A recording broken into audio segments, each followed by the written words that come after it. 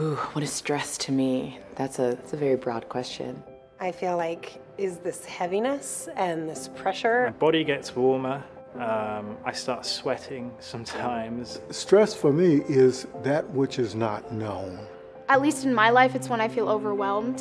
When it comes to finances? Your head's in the past and the future, just worry. A big stress factor for me was coming back from Vietnam.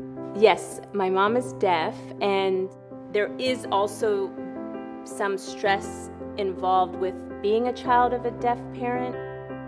Just a bit about me. I grew up like the tallest girl in my school, so that definitely set me apart, and I think for a while I was pretty insecure about it, and that brought me some stress.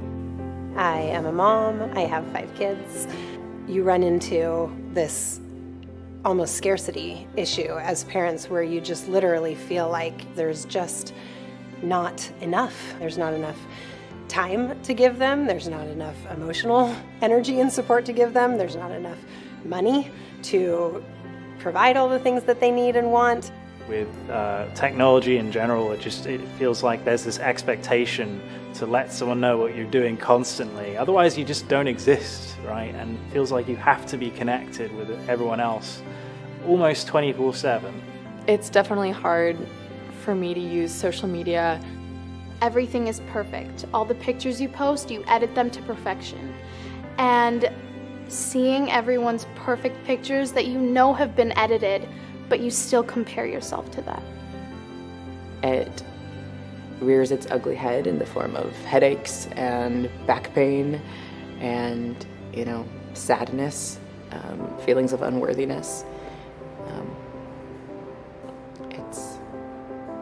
It's unfortunately a big part of my life. The good word is adapt. One of the things that I've learned is you have to be adaptable.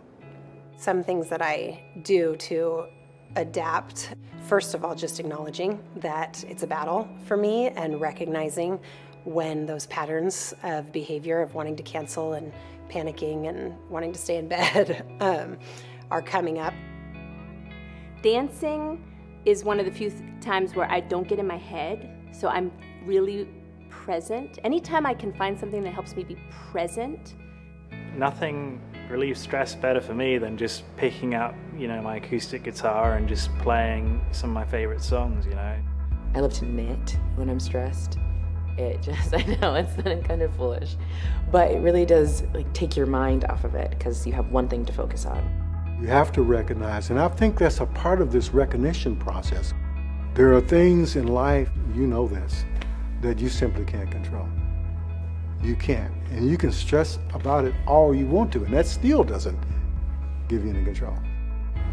Well, just have you hold it here for a second. Okay. And then go ahead and smell it. Tell us what you think.